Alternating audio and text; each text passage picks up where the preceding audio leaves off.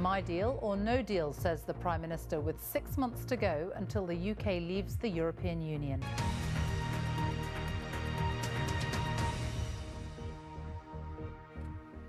Good evening and welcome to the BBC News at 6. The Prime Minister has told the BBC that MPs will have a choice between her proposed deal with the EU or no deal at all. The comments made to the Panorama programme have prompted her critics to say she's risking a car crash if she sticks to her policy.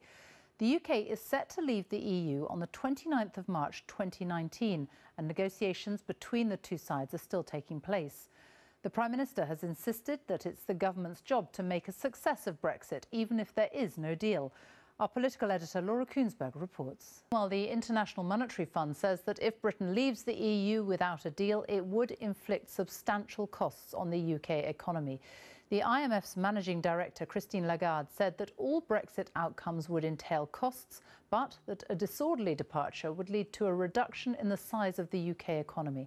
Our economics editor, Kamal Ahmed, has this story. Our political editor, Laura Kuenssberg, is in Westminster in Downing Street for us. So 6 months to go this week until Brexit, until we leave the EU. What is the... Laura, thank you.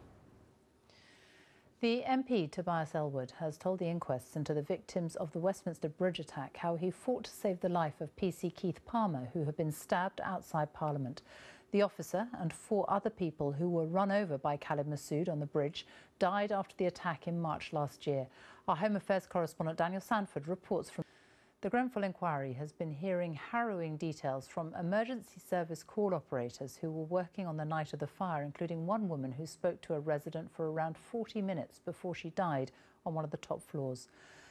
In the Philippines, hopes are fading of finding survivors buried by a landslide that has killed at least 32 people in a mining town. The gold miners and their families had taken shelter from Typhoon Mangkhut in a temporary shelter on the side of a steep mountain.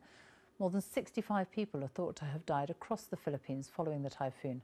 Our correspondent Jonathan Head is there and sent this report. Nearly a quarter of the UK population is living in poverty. That means people who simply don't have enough money to meet day-to-day costs after paying out the essentials. At the moment, poverty is measured by levels of household income. But now an independent commission is calling for a new way to assess it, which includes factors such as childcare or the impact of living with a disability. More than 14 million people are living in poverty in the UK. Of those, almost 8 million people are stuck in persistent poverty. The new calculation shows that almost 7 million people living in poverty are families with a disabled person. Our social affairs correspondent Alison Holt reports now from Scarborough. A man from North Devon has been sentenced to 3 years in prison after police found a highly explosive fertiliser bomb under his bed. Metal pipe bombs and other weapons were also discovered at the flat in a village near Barnstaple, as well as a notebook in which he expressed a hatred of black and gay people. Our correspondent John Kay reports. And finally, with 6 months to go until the UK leaves the European Union, we'll be answering some of the most common questions about Brexit all this week. Today, our deputy political editor, John Pienaar, has been looking at the impact that Brexit could have on immigration.